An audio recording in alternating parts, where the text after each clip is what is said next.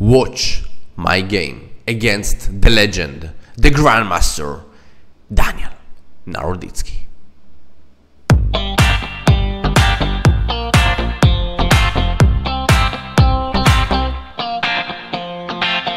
Hello everyone and welcome back. So today I will show you one of my games against the legend, the famous player from the United States of America, the YouTuber, the Twitch channel, of course one of the best commentator of the world, Daniel Naroditsky. And I must admit, I played with this guy 16 times in my life and the score is 12.5 for him against 3.5 for me. So he's just crushing me, killing me, and you know what, he's just a better player. So this game was played 1.5 years ago in the Title Tuesday tournament. So I played with the white pieces and I really want to recommend you guys look closely this game, because it really can help you to understand how can you develop your pieces, improve them to their best shape and position during the game. So the game started with e4, of course, as I'm playing all the time, d6, d4, knight f6, knight to c3, and now we play the move knight to c6, while of course e5 is an option with Philidor, knight f3, knight bd7, bishop c4, and just castling a3, rook e1, and you know, just a game. Philidor, this is the name of the opening. Of course, instead of knight c6 there is another move g6, and this is the Pirt's defense. So I played this opening with the black pieces in my childhood, and it's really, really great opening to play with the black pieces, I must admit. Also Magnus Carlsen liked to do it. So knight c6, a little bit strange. The point is that after d5 the knight will come back to b8 with c6, and you know, trying to attack the center pawns, the white center pawns. So g6, bishop g7, also this diagonal will be open for the bishop. So it's a little bit makes sense for black to play the move knight c6 and after d5 coming back. So I play the move knight to f3, g6, and now bishop to b5. Maybe my threat is to play d5. As you can see, black has the option to play bishop g7, d5, a6, because now after d takes c6 just a takes b5 and black is really doing great. But I will play the move bishop a4 because this knight is pinned, b5, knight takes, a takes, bishop takes, and now black has a very interesting option just to go castle, bishop takes c6 and bishop a6, sacrificing the exchange after bishop a8, queen takes a8. And here I'm not sure about white position, because okay, we are up an exchange and two pawns, right? But our king cannot have the possibility to castle yet, and also e6, rook e8, the attack is coming. So I'm not sure. Also, can you see the two bishops will attack here very, very strong, and yeah, it's very interesting position to analyze. But he played the move a6 here, I took it, b takes c6, and now I play the move h3. The point is that I really want to disturb this bishop on c8, because here bishop e6, it's not a move, bishop d7, it's not a move, bishop b7 maybe, but c5 should be the next move maybe for black to open this diagonal for the bishop. And also one option is to play the move a5 with bishop a6, but also after a5 I will play the move castle, bishop a6, just rook e1, and this bishop maybe looks nice, but it's really empty diagonal, right? So the bishop, the white color bishop for black is not feeling well.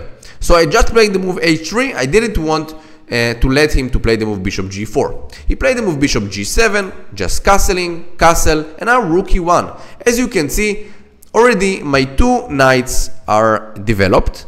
I'm bringing the rook also to e1, maybe to prepare some e5, and also I'm not forgetting about this bishop and this rook and this queen that should have worked for them, right? So rook e1 was played. He played the move knight to d7.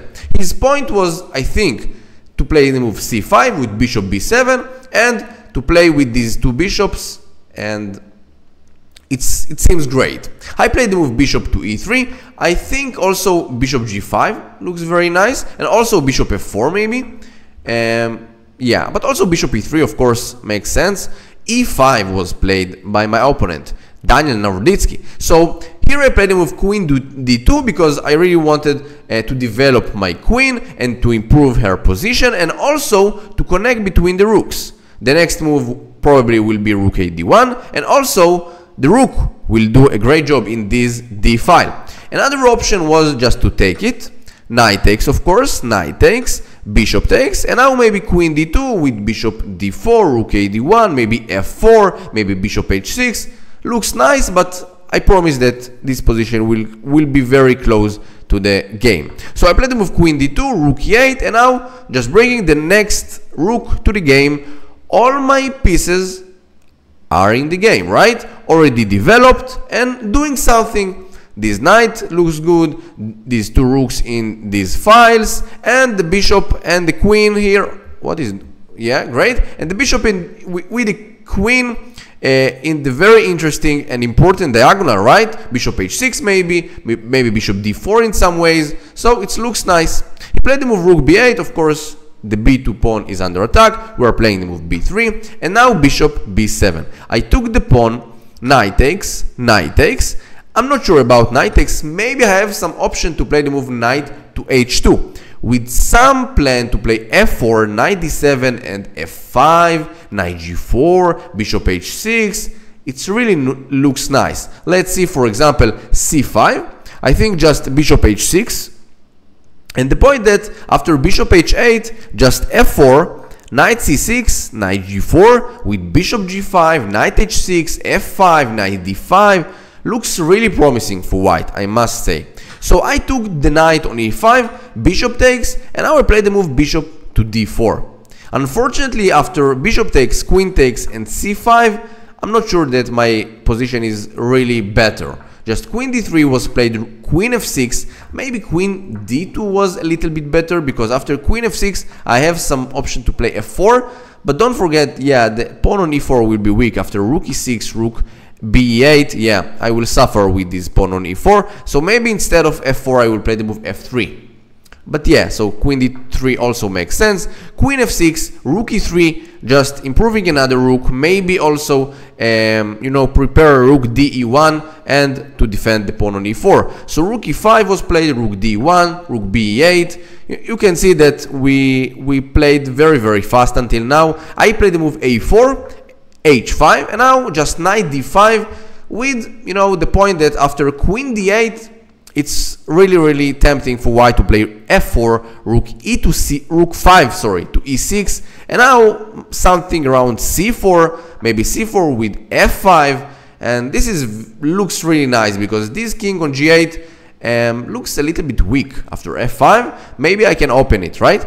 So after knight d5, he played the best move here, bishop takes d5, e takes d5, and a5, and now just I take the rook on e5, rook takes, queen takes, and now I play the move queen to d2 with the point that I really want to take this pawn, the a5 pawn, and run, but black played the move h4, I took the pawn, and now Daniel Naroditsky with 1 minute and a half against 2 minutes and 12 seconds for me, he played queen a1 check, king h2 and queen e5 check, and this of course just 3-time repetition and it's a draw.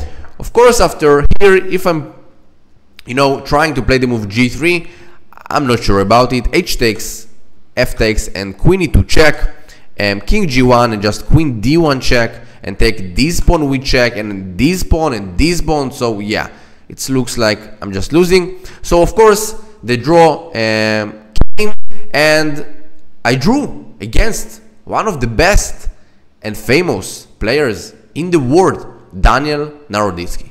So if you like this video, just hit the like button and also subscribe my channel. See you soon in the next video.